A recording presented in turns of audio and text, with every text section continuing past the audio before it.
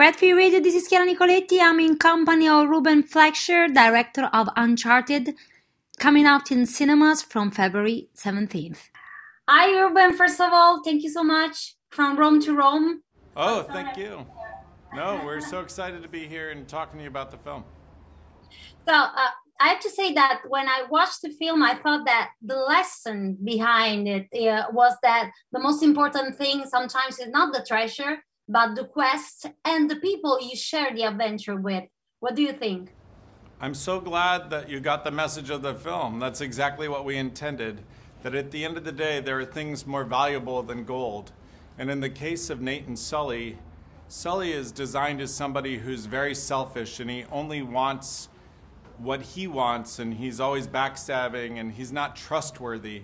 And at the end of the day, he has a real black or white decision. Do I keep the gold? Do I save my friend? And ultimately, he decides to save his friend and sacrifice the gold.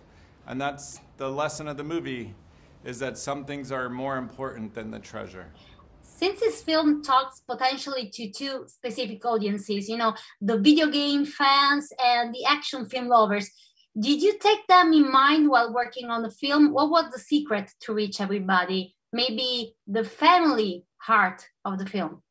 Yeah, absolutely. There's always a balance when you're making an adaptation of something that's beloved by its original fan base. I had that experience when I was working on Venom and now again with Uncharted, because everything that the fans love about the game, they don't want to see it when it comes to the big screen, you know, feeling like something different. So you have to respect the gamers, but at the same time, make a movie that's entertaining to all audiences, whether you've heard of the movie or not.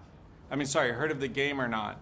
And so in the case of our hero, Nate, the way that we managed to tell a personal story in the midst of all of this big action was to focus on an emotional core, which is his search for his brother.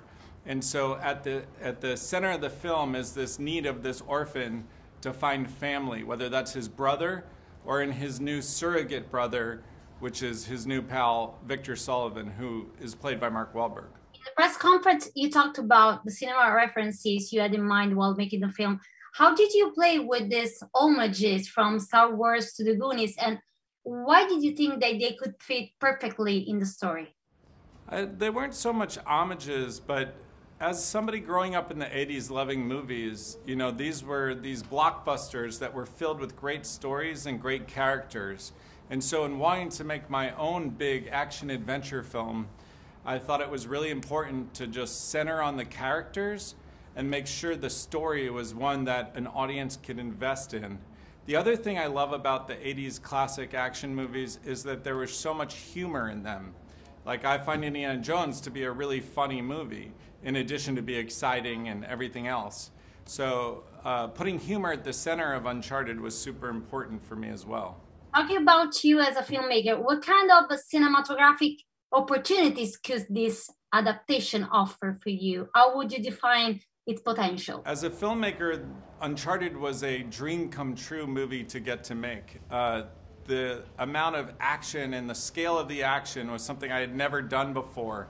And so learning to work with VFX in a way that I hadn't used them quite as much was really exciting and just also very educational for my evolution as a filmmaker. But on top of that, just being able to shoot in Europe. All of my other movies were made in America, and so being able to shoot in Berlin and also in Spain just was a dream that I had always had, of being able to make movies all over the world. And featuring the incredible locations throughout the film, whether that's our version of New York City, which was actually Berlin, or Barcelona and the ancient history there, or our version of the South Pacific, which we actually shot on the Mediterranean in the south of Spain. We used movie magic to make some of those locations, but just on a personal level, it was so exciting to get to make a film internationally. Thank you so much, Ruben. Good luck with Uncharted. And we've been talking to Ruben Fleischer, director of Uncharted, only in cinema theaters from February 17th.